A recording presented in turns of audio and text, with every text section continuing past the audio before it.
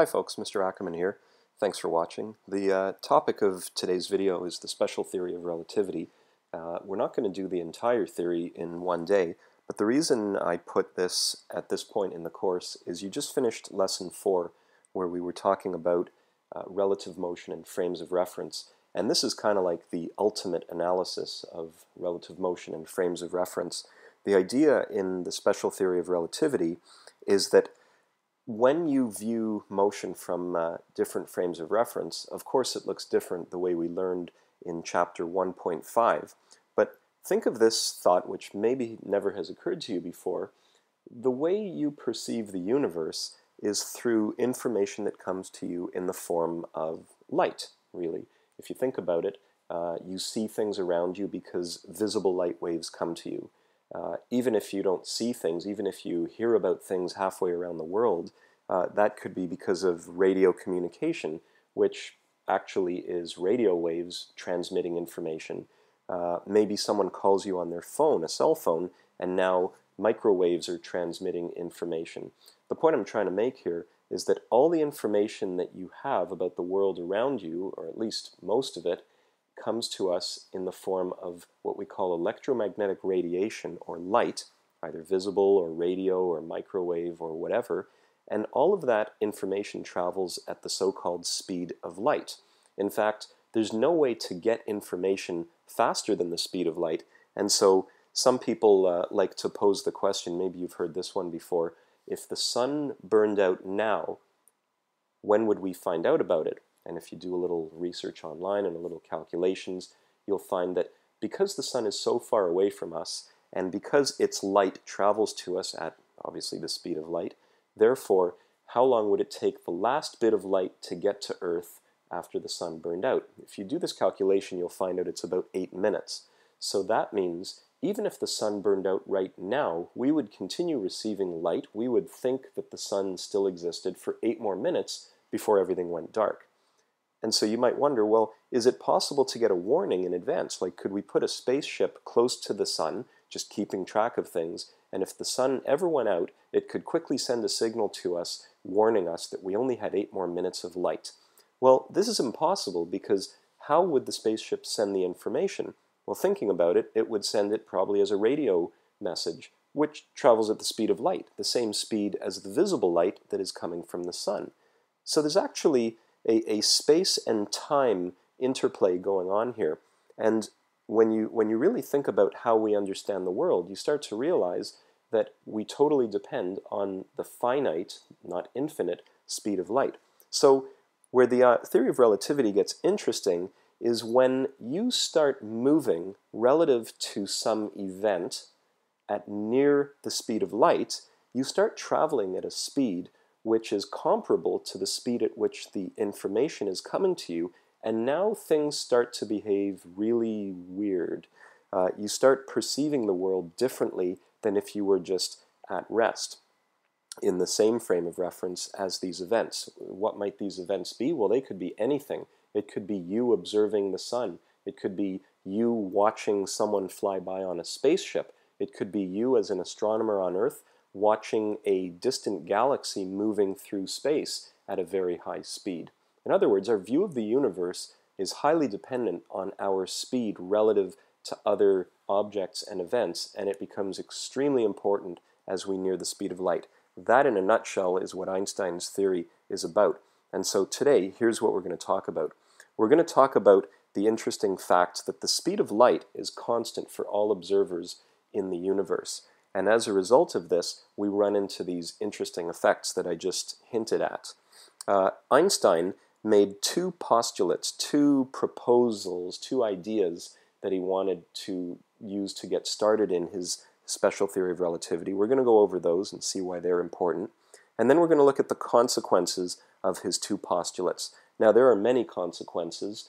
One of them is called time dilation, and that's the only one we're going to look at today. In fact, we're going to leave some of the other ones. The other ones are called, for example, length contraction, or relativistic momentum, or E equals mc squared. We're going to leave that for a future lesson. Today we're just going to talk about time dilation, because that'll be enough, believe me.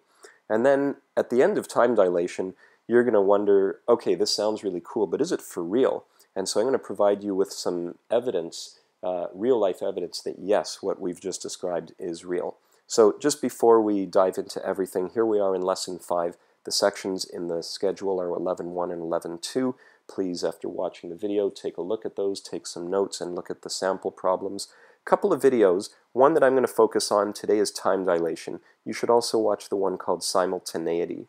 A few questions that we'll try in class, and then some questions for you to try afterwards, and some suggested research that you might want to do if you find this sort of thing interesting.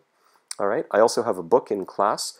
It's called Conceptual Physics by an author named Paul Hewitt, and if you want to read that, it gives you an excellent discussion of special theory of relativity in a non-mathematical way, so it's quite easy to grasp if you want to get away from the math. Okay, here we go. So, Einstein's two postulates that lead to the special theory of relativity. What are they, and what are their consequences? Well, the first thing that Einstein said is he proposed that the laws of physics are the same in all inertial frames of reference. Now, you just finished learning about frames of reference. The word inertial, in terms of inertial frame of reference, just means frames of reference moving at a constant velocity relative to one another. It's basically what we've been discussing in class. So, for example, imagine you are at an airport and you're having a cup of coffee, or you're in a restaurant and the waiter comes over and you say, "Can I have a cup of coffee?" And he pours you he pours you a cup of coffee. Hopefully he doesn't pour you a waiter. That would be very strange. Meanwhile, later on in the day, you're going to get on an airplane and you're going to go flying through the air at hundreds of miles an hour, and maybe you want another coffee. And so the steward or the stewardess comes up and you say, "Can I please have a cup of coffee?" And he pours you one there as well. Now, in both cases, you were moving, or you were at a constant velocity. In the airport, constant velocity 0 meters per second relative to the ground. In the airplane, maybe 500 miles per hour relative to the ground. Here's my question to you. As a result of the fact that you're moving very fast relative to the ground once you're in the airplane, does that change the way in which coffee that's being poured and is therefore falling into your cup behaves? In other words, if you think about it, coffee being poured is actually kind of behaving like a projectile. It's all of the molecules are falling through the air, and therefore there's a certain physics to that, projectile motion, which we've also studied in the course. Do you think the coffee pourer has to change his or her pouring technique when you're on the airplane versus when you are in the airport? The answer, of course, is no, so long as the airplane isn't jerking around through the air with a lot of turbulence. As long as the airplane's moving at constant velocity relative to the ground, in other words, it is what we call an inertial frame of reference, the pouring of coffee is exactly the same in the sky as it is on the ground.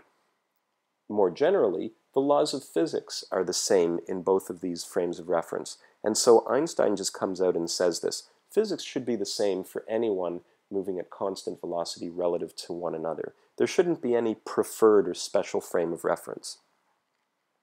His postulate number 2 is a little deeper than that, and it deals with the idea that if the speed of light is known, and we, by the way, know it, you may remember this from grade 11, remember the value, it's 3 times 10 to the 8 meters per second.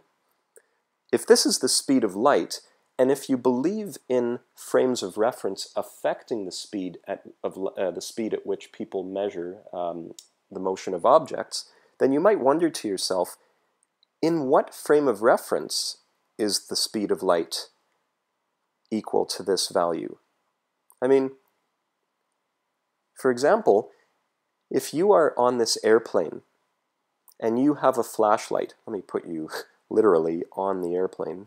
I think we mean in the airplane, but anyway, you're on the airplane and you have a flashlight in your hand. Here's my best rendition of a flashlight. And you turn it on, and a beam of light shoots forward at 3 times 10 to the 8 meters per second. But you are on an airplane which itself is moving through the air. Relative to the ground, it might be moving, I don't know, let me just pick a number here, 200 meters per second. Now I know these numbers are very different here, but if I'm standing on the ground at the airport watching you go by, if I measure the speed of your beam of light, will it be 3 times 10 to the 8 meters per second plus the 200 that the plane is moving at?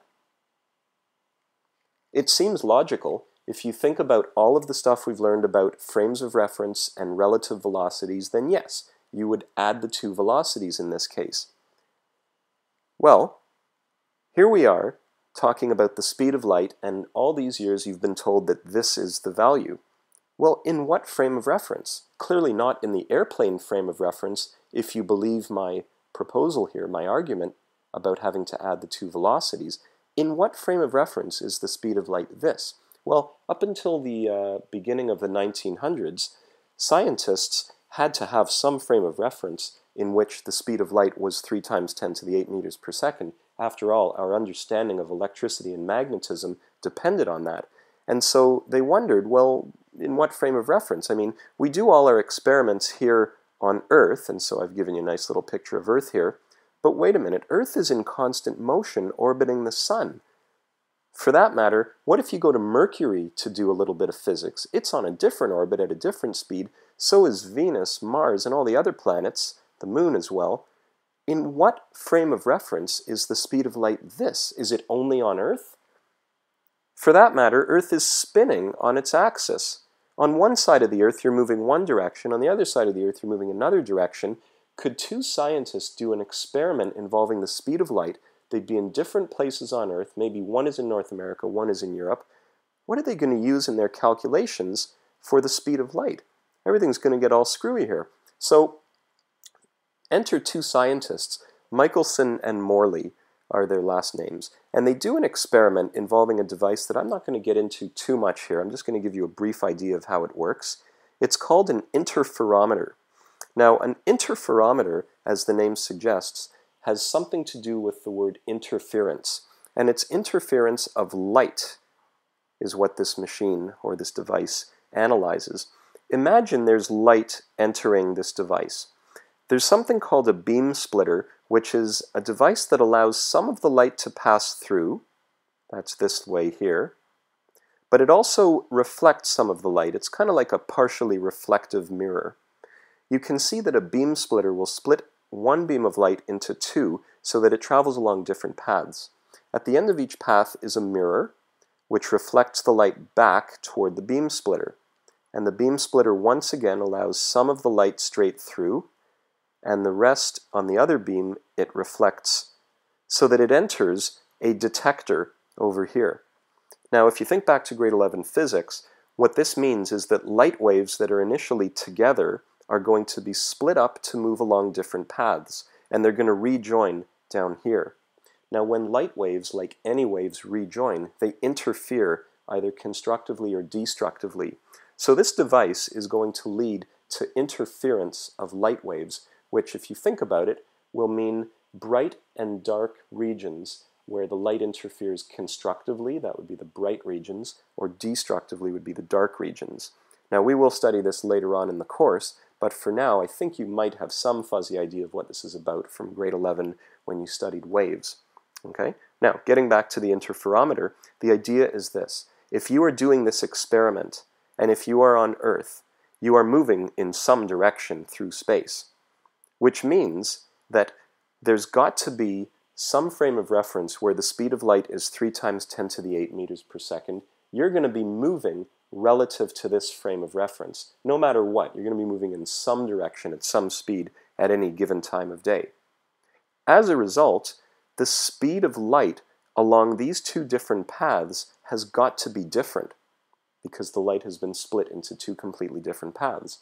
Therefore, the light will travel by different amounts, and therefore, when it rejoins down here, it will interfere either constructively or destructively.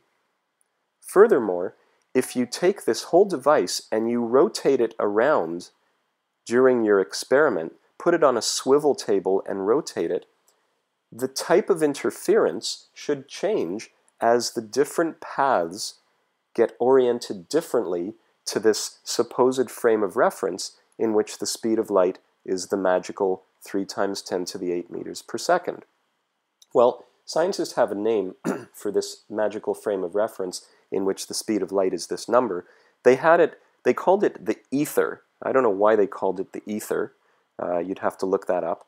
But it was supposedly this magical frame of reference that was supposed to be the ultimate at-rest frame of reference in the universe. The frame of reference in which the speed of light was this number. And therefore, on Earth, as we move through the universe, we must be moving relative to the frame of reference. We ought to observe changes in the interference pattern as we rotate this device. Well, guess what? To make a long story even longer, they never observed any change in the interference pattern, which suggested that this idea of a frame of reference where the speed of light was this, there only being one frame of reference, it was a bogus idea. There was no one frame of reference where the speed of light was this. The speed of light is actually equal to this in every frame of reference. The speed of light is the same for all inertial, or what we call constant velocity, observers. Remember, the word inertial refers to constant velocity. If you're moving at a constant velocity relative to someone else, both of you observe the same speed of light. So getting back to our airplane example, here's the shocking truth. You get on the airplane and you turn on your beam of light. You measure this speed of light, 3 times 10 to the 8. Even though you're on a plane moving at 200 meters per second passing me on Earth at the airport, guess what I measure for your beam of light? Not the speed of light plus the speed of your plane, the way you've been taught in section 1.5 with relative motion, but the same speed. In other words, everything I just taught you about the relative velocities in section 1.5 is kind of not true. But, as you're going to see, it seems to work well when we do it with everyday calculations. Like if you think back to the Mythbusters video, remember the Japanese Mythbusters where they launched the ball off of a truck, they launched it backwards, the velocities seemed to add up according to this sort of addition. And we got the right result. The ball fell straight down. It was motionless in the air for a brief moment. However, close to the speed of light, or when dealing with light, this simply isn't true. So Einstein postulates two things. Once again, the laws of physics are the same in all frames of reference, inertial frames of reference, and the speed of light is the same for all inertial observers. There is no ether frame of reference. All right, moving along.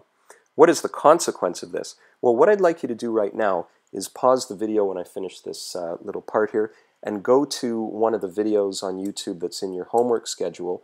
It's this one, Time Dilation, Albert Einstein and the Theory of Relativity, and watch it. Okay? Watch this several times. It's only a minute and a bit. Come back when you're done.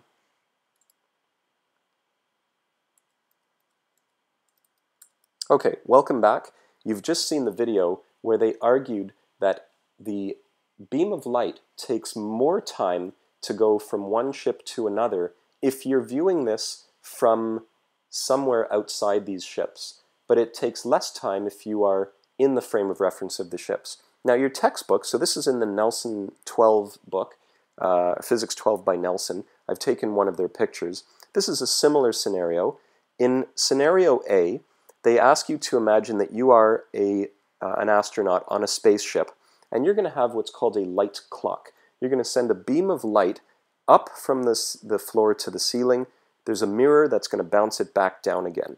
It's kind of like the light beam bouncing between the two ships in the video that you just watched. You are going to be in the frame of reference of the beam of light, so you measure a time for the beam to go up and down. You simply do this by knowing the speed of light and the distance that it travels. You'd have an idea of the time.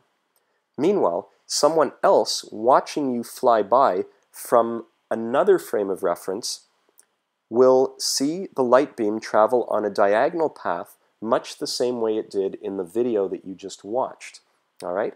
Now, as a result of this, according to the video, the person outside of your frame of reference is going to measure a longer time. What we're going to do now is derive the formula that actually relates the time that you measure, and the book calls this delta TS. The S stands for stationary, which is to say that even though you are moving in a spaceship as you fly past your friendly observer, the other observer, you are stationary relative to the event. You are in the frame of reference of the event. And what is the event? The event is very simply a beam of light going up and back down again. Your friend, the other observer, watches you move by. So this person measures a delta Tm, where the m stands for moving, which is to say that the event that your friend is watching is moving relative to him or her. Okay? Don't get the m mixed up and think that it goes in here because this person's moving. It refers to whether you are moving or at rest relative to the event, which in this case is the simple bouncing of a beam of light. Now, to save a bit of time, what I've done is I've done a little screenshot, which I'm going to add in now for some of the math that's going on here. Just give my computer a chance to catch up. I believe it is right here. Yep, there we go. Just going to add this in. I did this before so I could save you a little bit of time. All right, so here we go. You see that down here at the bottom, if we look at just half of the trip for the light to go up and down, it forms a right-angle triangle. The right-angle triangle is in here. Now, let's look at this carefully. The ship is moving horizontally. Whoops, that's not very horizontal. Let me get myself a straight line. The ship is moving horizontally to the right, and it's moving at a speed past you of v. So you watch it go by. You are watching a ship that is moving. How far does it move? Speed times time, v delta t, but you are measuring the speed. You are watching a moving thing, a moving event, so v times delta t m. That's this side of the triangle. Meanwhile, the astronaut in the ship watches the light beam go up and down, and this person knows that she's dealing with light, so the speed is c, and the time that she measures, she's in the frame of reference, so that's delta ts. She is stationary with respect to this event. So she measures this distance, and that of course leaves the hypotenuse. What is its distance? Now here's the shocker. Many of you would be, I could forgive you if you said, well, hold on a minute. You're on a ship that's moving this way at a speed v, velocity v, and the light beam is going up and down at a speed or velocity c. I learned in relative motion in section 1.5 that the combined velocity, you got to do vector addition. You're going to use Pythagorean theorem to find the magnitude of the speed along the horizontal, or rather the diagonal path here. You'd be doing the square root of v squared plus c squared.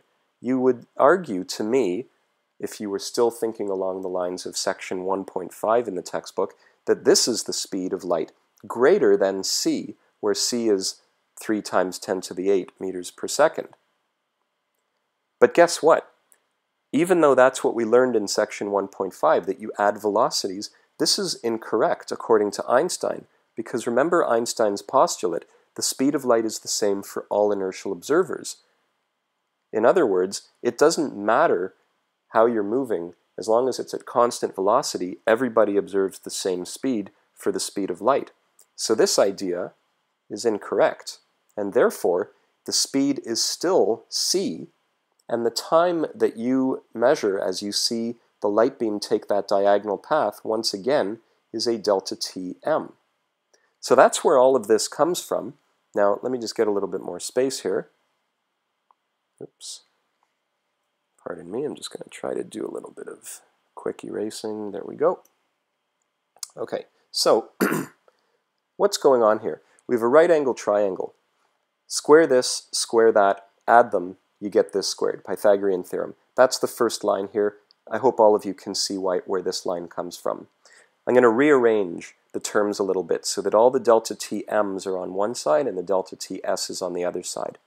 Then I've got squaring of delta Tm, squaring of delta Tm. I'm going to pull that out as a common factor, leaving behind the c, which is squared, the v, which is squared, and a subtraction. Now I'm going to divide both sides by c squared minus v squared, and I get to here. Now here's where the math gets a little bit trickier than normal, so I'm going to pick it up here. Here's what we're going to do. I'm going to divide the top by c squared, and I'm going to divide the bottom by c squared, which is legal in math. Whatever you do to the top, you can do to the bottom. So what's that going to give me? Expanding this bracket out to c squared delta ts squared divided by c squared all over c squared over c squared minus v squared over c squared equals delta tm squared. What am I going to get here? Well, these guys cancel. These guys cancel and give you a 1, and that leaves you with this. And so now, if I just take the square root of both sides, I'm going to get to my final equation, which is going to say delta Tm equals 1 over, delta Ts, let me try this again. Delta Tm equals, I've got delta Ts squared square rooted, so that's going to be delta Ts over square root of 1 minus v over c, both of them squared. And this, my friends, is what we call the time dilation equation.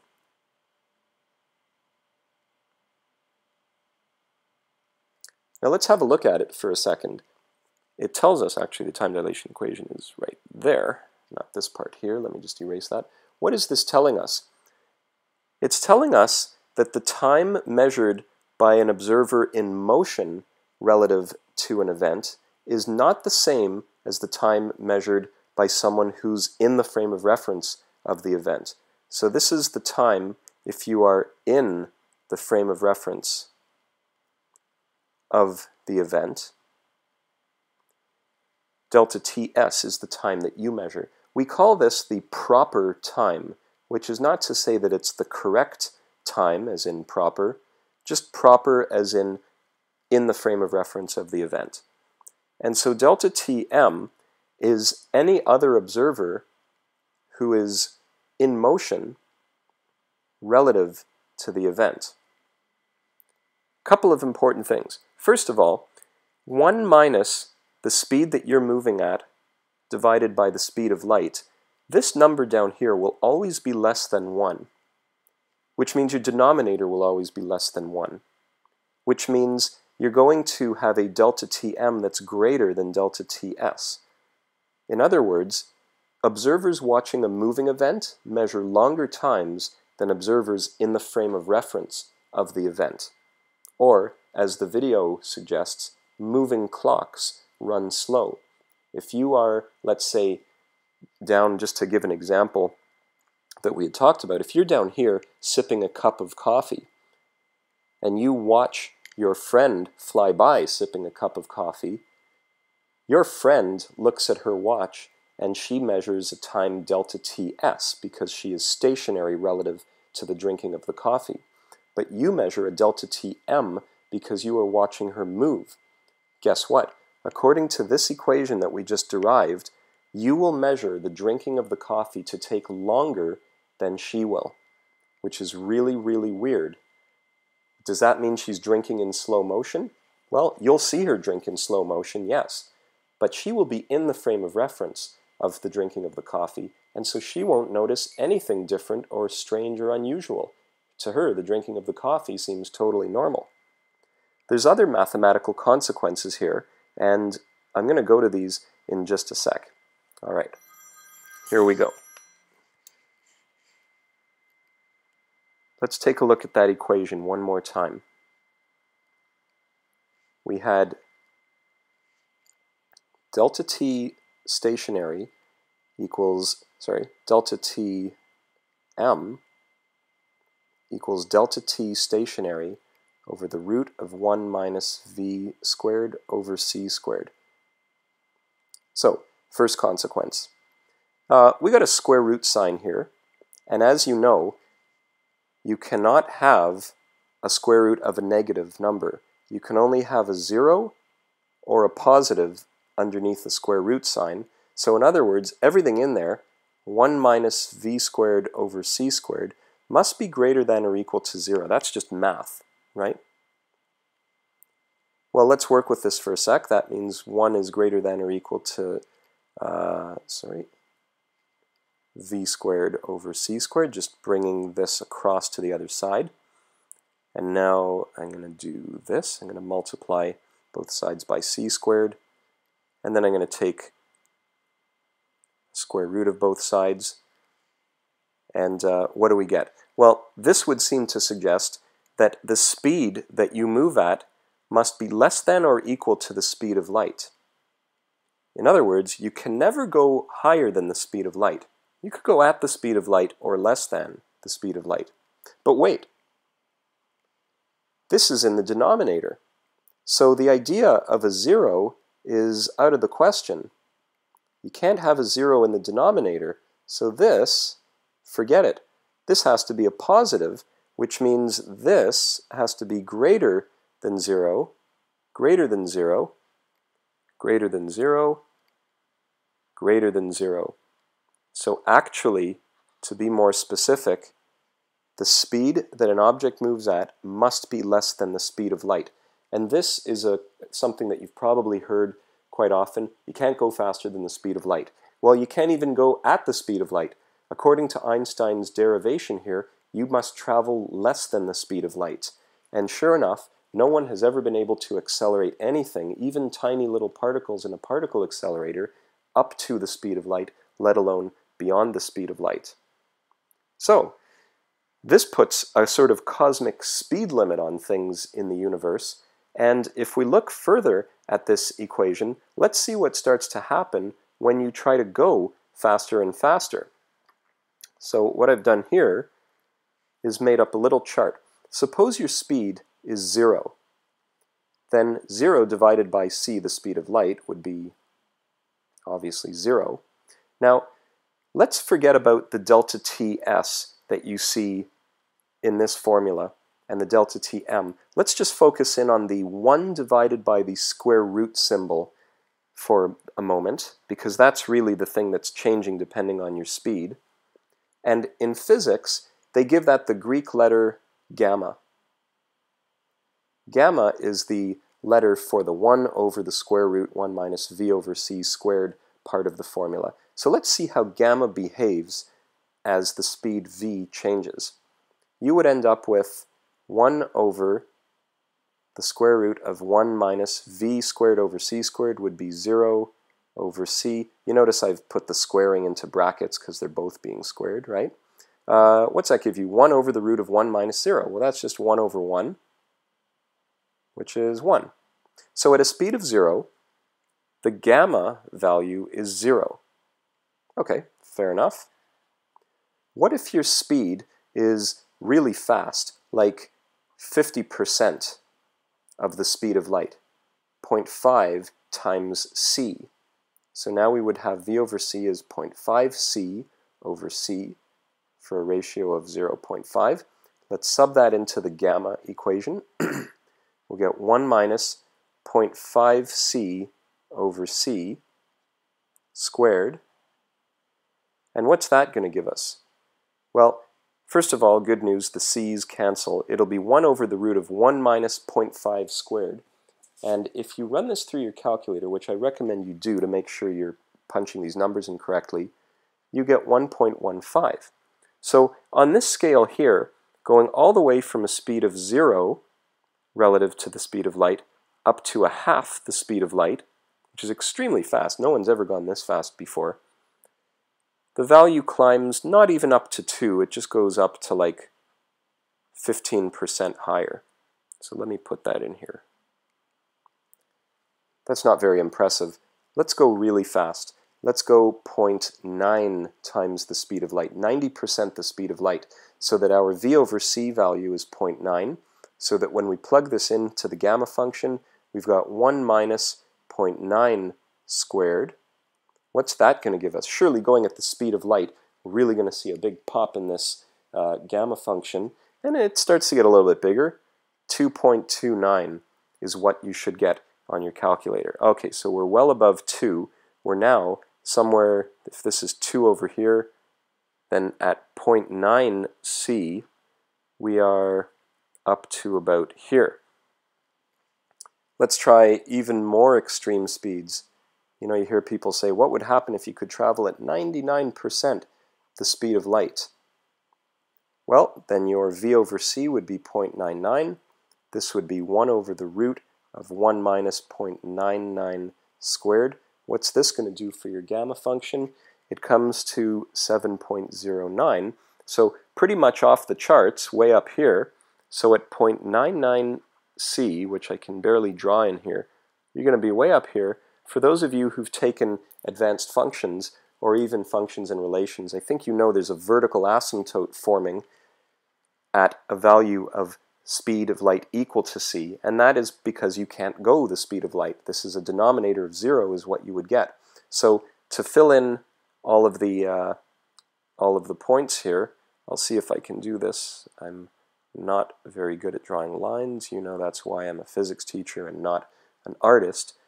And this is what the function looks like. So basically, what this is saying is that even at a half the speed of light, you only get about a 15% difference between the time that you measure if you are on a spaceship watching something happen and the time that's measured if you are, let's say, on Earth watching the spaceship fly by and watching something happen.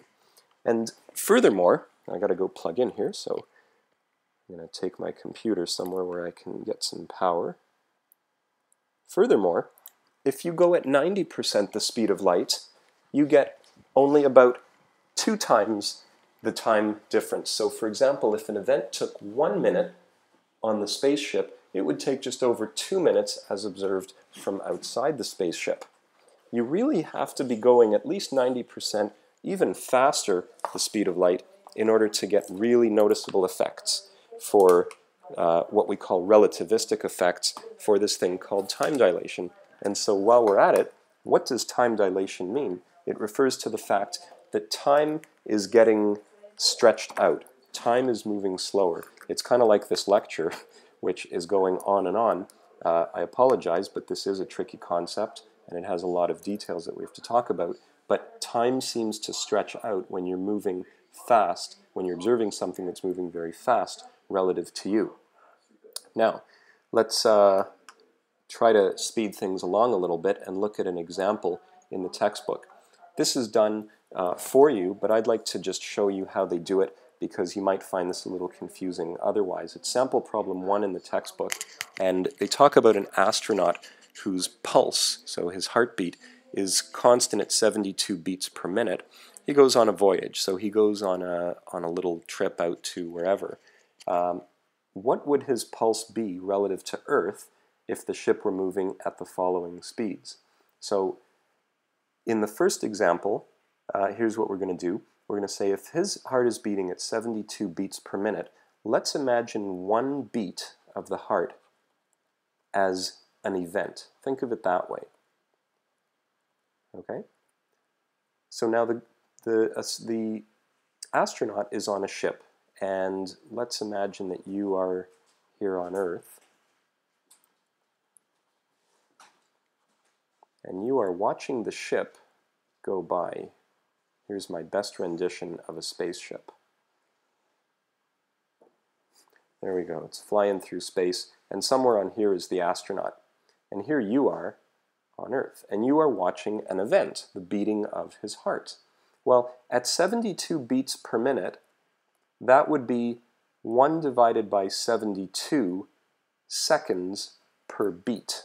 And if I take my calculator here and I do 1 divided by 72, I get something like 0.0138 repeating seconds for each beat. And if you do that 72 times, it takes up a minute. Sorry, this is 1/72 of a minute, not second. That would be 72 beats per second, which would be pretty crazy. Okay, now this is what he's observing. So since he is in the frame of reference of the heartbeat, obviously, because it's within his body, that is a delta Ts that is being measured. 0.0138 repeating of a minute.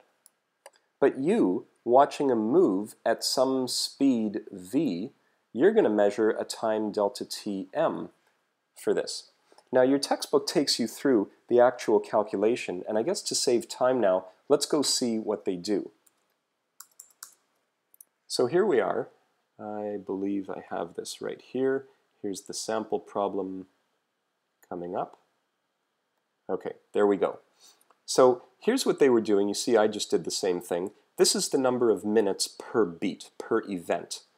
At the speed of 0.1 c, we sub 0.1 c into the formula. We cancel out the c's. We do the math that we were just doing ourselves when we were taking a look at these calculations here. And it turns out that the beat which you measured to take 0.014 minutes to 2 sig figs is also 0.014 minutes. So in other words, even at a very high speed of 0.1 c, 10% the speed of light, you really don't notice much of a difference between the events, either viewed in the frame of reference of the event or on Earth. But what happens if you move, or if he moves past you at 90% the speed of light? Now, that event, which only took 0.014 minutes, takes 0.032 minutes, and 0.032 minutes is actually about, well, not about, but exactly, here's 0.9 c in our chart, 2.29 times longer. So the heartbeats are taking longer, which means he's going to have fewer beats per second. If you now take the reciprocal of this, you can find out that the beat frequency is 31 beats per minute. Now this leads to something even more profound. If the guy's heart is beating at a slower rate, does that mean he lives longer? Well, actually, you do age at a slower rate if you are moving at a high speed relative to someone else. So some people say, well, can I get on a spaceship and live longer by traveling through space? And well, the answer is kind of yes and no. If you were to be in this spaceship that was traveling at the speed, or close to the speed of light past Earth, then people on Earth would observe your heart to beat slower, and therefore you would seem to stay alive a lot longer than they would. In fact, they'd all die eventually, and their sons and daughters who were now taking over the job of watching your heartbeat would still see you with a heartbeat, still see you alive. But keep in mind, all motion is relative. The same astronaut would look back at you on Earth and see you going in the opposite direction at the same speed. Motion is relative, right? And so the person on board would see your heartbeat doing the same thing. They would measure a delta Tm of you, and therefore there would be time dilation. Now, you both can't be aging slower than one another, so who's right? Well, for an interesting discussion of this, take a look in your textbook under what's called the twin trip, or the twin paradox. And they don't talk too much about it here, but it is quite interesting. Can you stay young by traveling at very high speeds relative to other people? Check it out. I want to leave you with something to do, and I also don't want this video to get any longer than it already is. Okay?